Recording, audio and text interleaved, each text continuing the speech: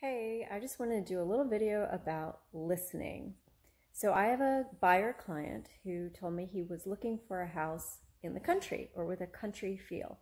So I'm looking for large lots, houses that are out in the middle of nowhere, but he keeps sending me listings he likes that are in subdivisions with neighbors right there. They don't seem like country to me at all. So I give him a call. And I asked him what I should have asked the first time. Why do you want country? What does that mean to you? Turns out not at all what I thought.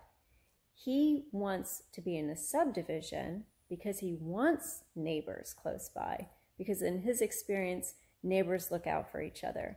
He just wants the subdivision to be out somewhere where it's quiet.